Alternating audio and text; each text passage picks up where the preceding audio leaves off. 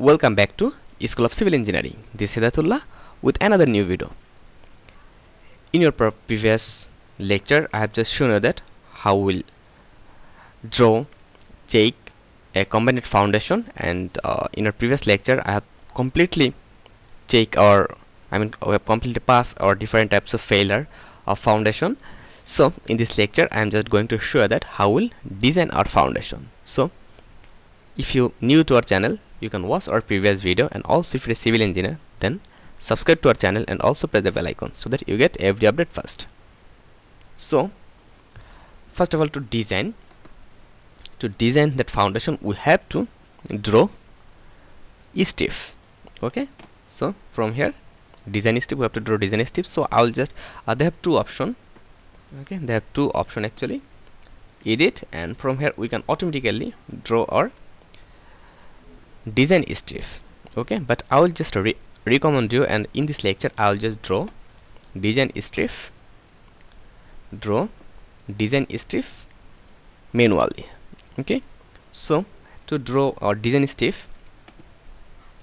here, in first of all I'll draw our design step for that line.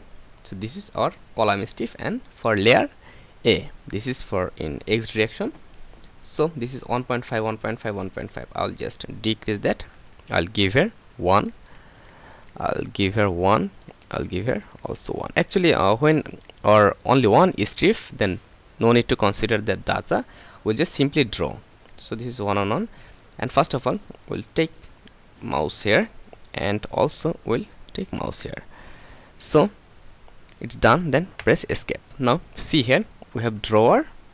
Here we have drawer. Column step in that direction. Now again we'll go ahead, draw, then draw design step, and from here we'll go for in B direction, B for Y. This is Y for B, and here for column I'll just consider this a 1 on. It's okay. So from that point again go to that point. It's done. Then escape. Again draw, then design strip B, it's okay actually, predefined. Then click here, then also click here. It's done. So escape. Again we'll go the middle step. Okay, not this, now this is not in column strip, so sorry, I'll go draw, then design strip, and then I'll select that this is for middle step, and I'll consider this is it's 1 actually. Also we can consider that this is 1. That's not fact actually, otherwise we can consider this is 1.25.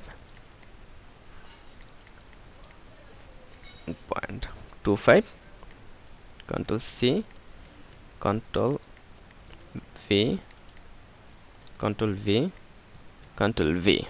So from here we'll find the middle point. This is the midpoint. Actually, when you have no midpoint, I'm just showing you that how we'll find that midpoint. Simply click here and go here. This is the another midpoint, and come here, escape. So we have successfully draw our design step. Also suppose that midpoint are not showing here, just simply click here, right click, then snap option, and from here select the point what are required for you. Okay, so from here actually which points required, from here you can select that. I'll just cancel. So we've successfully draw our design step. Now again I'll go for run analysis and design, and before run analysis and design I just go here design preferences. Okay, so design preferences, first of all I'll go here design combo. So I will go for design, I will use design combo for the ultimate load, that both two combo. Okay, for ultimate load combo. So this, okay. Now again I'll go ahead design, then design preferences. Actually, what is the design preferences? In first time I have just show you that actually we have I will change that data for minimum cover for slab, for foundation we'll give it's 75, then again 75, and I will consider the bar size is 12 mm, right? And this is 2S slab, it's done. Then minimum color cover for beam, that's not required because they have no beam, it's done. Then okay, so our design preferences is also okay. Now we'll go for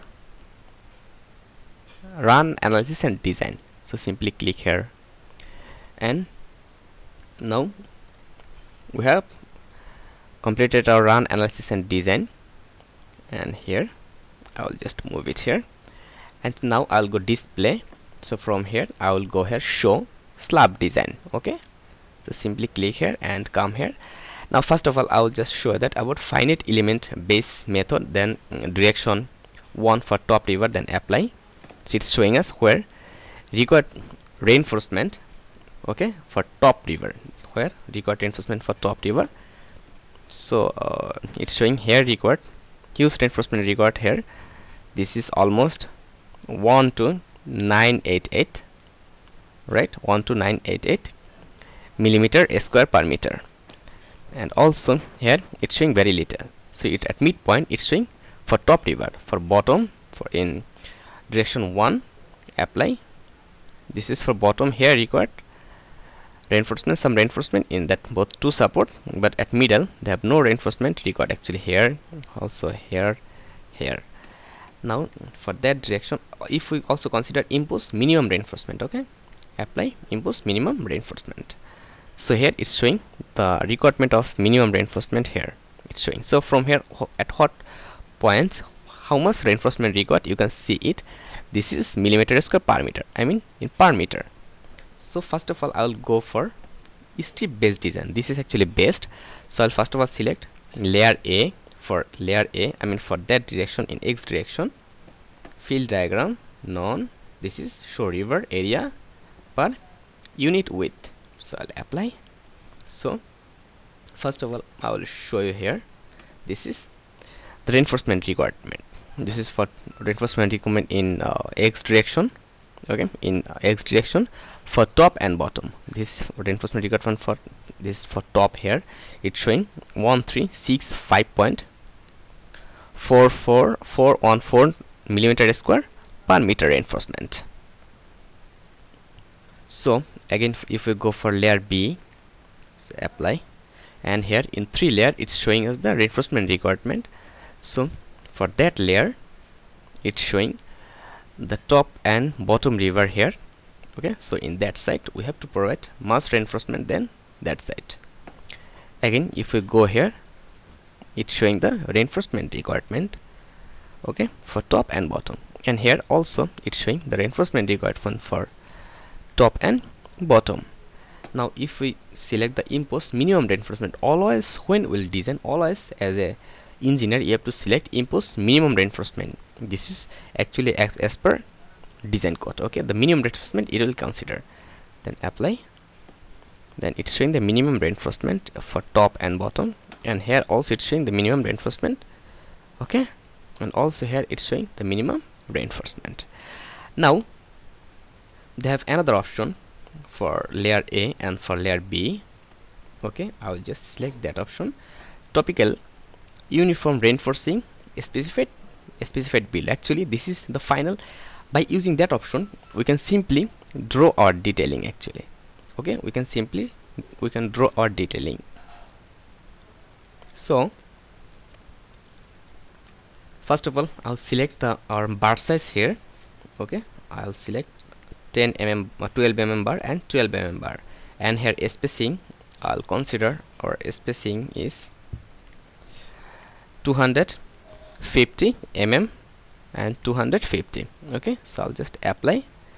Now see that for layer A and for layer B, here it's showing the impose minimum reinforcement when we are providing 12 mm bar in both top and bottom, for top and bottom, and the spacing is 250 millimeter and 250 millimeter in both direction for both side, top and bottom. Then it's showing the requirement of reinforcement, okay. This is the, now it's showing the requirement of reinforcement here.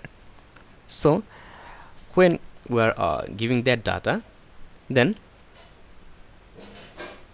it's showing the requirement of reinforcement for top and bottom also, So first of all, I'll go for layer A, because we're seeing that for our layer V it's showing very little reinforcement than layer A. So I'll design both in separate. So first of all, I'll go for layer A, okay, and I'll go apply. So here it's showing us when we are giving that bar with 12 mm bar with a spacing of 250 millimeter, then we need more extra reinforcement like that here. So in bottom here almost in that side it's okay, but here in top we got more reinforcement in middle stiff, okay, I mean in middle stiff. So I'll just decrease, if we increase the bar size, then see what happened. Apply. Now see here, when we have applied it bar size, now in bottom we record a little bit reinforcement here, only here, I mean 0.5 millimeter square only. So this is for bottom, okay, this is for bottom actually. So in bottom, if I give reinforcement, actually when you're an engineer, then you can go for a technique actually. So how? Here just see here, in that till that direction we record no reinforcement when we are giving that arrangement, okay, and also that point. So from that point to that point we can increase our top reinforcement. And first of all, I will just fix our bottom reinforcement. So I will just give here 225, apply. Now see here, they have no requirement of bottom reinforcement. If we provide a bottom reinforcement number 4 bar with a spacing of 225, right, then our bottom is okay. But now we record reinforcement in top. So I'll just come here and I'll give it number 14 mm bar with a spacing of 200 millimeter, then apply. Then we record more bar. So I'll just increase the bar size, the 16 mm, then apply. Now it's showing here we record some bar. So also with till that point we can provide the reinforcement like that arrangement. After that we can provide the more reinforcement here. So if we go here 150, then apply. Also if we go here 100, apply.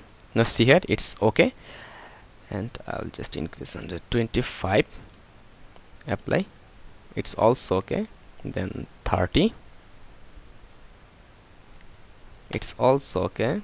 150, when we provide 150, then we record little bit reinforcement here actually. So we can give it 40, apply. Now see here, if we provide arrangement for our layer A bar, okay, for our that longitudinal bar in that direction, in X direction, if we provide bar for top it's number 16 mm bar with a spacing of 140 mm, and for bottom 14 mm bar with a spacing of 225. So for our X direction it's okay. Now we'll go for our layer B in that direction, then we'll click apply. When we're clicking apply, now with here it's showing some requirement of bottom reinforcement. So our top reinforcement is okay with that arrangement, but I will decrease that. I'll give it 12, then I'll apply. When we're providing for that in Y direction, when we're providing reinforcement in Y direction with 12 mm bar and a spacing of 140, then it's okay also for top reinforcement, okay. So I'll also increase that 200, I'll give it 200, apply. It's also okay for 200. Now I'll go 225 for top reinforcement. Now record some reinforcement in top, okay. Now I'll give here 200 it's okay. So for top it's okay, and for bottom actually everywhere is okay except that point. So I'll just go also for bottom 12 and I'll apply. When we're giving 12 mm bar, now we require some reinforcement here and here. So if I go here 200 mm spacing with 12 mm bar, then apply. Now see here, in that point and in that point there have no reinforcement requirement for that arrangement except expect that data. Here we have to provide some little bit more reinforcement. Suppose first of all we'll design for whole foundation with that arrangement, and after that we'll just for that portion only, okay, for that portion only in bottom we'll provide little bit, I mean 1 or 2 reinforcement, extra reinforcement in that direction. Then our design will be okay with a spacing of, I mean for that column strip with a spacing of 175. It's not okay also. Then 150, apply. Now see here, for 150 mm spacing for in bottom this is okay, and for top this is also okay. So in this way just we can design our foundation. Okay, we can design our foundation properly and we can draw our foundation drawing manually. So in our next lecture I will just show that how we'll draw actually after completing our that series I will show that how we'll draw manual detailing, in our AutoCAD software. I will also show you that.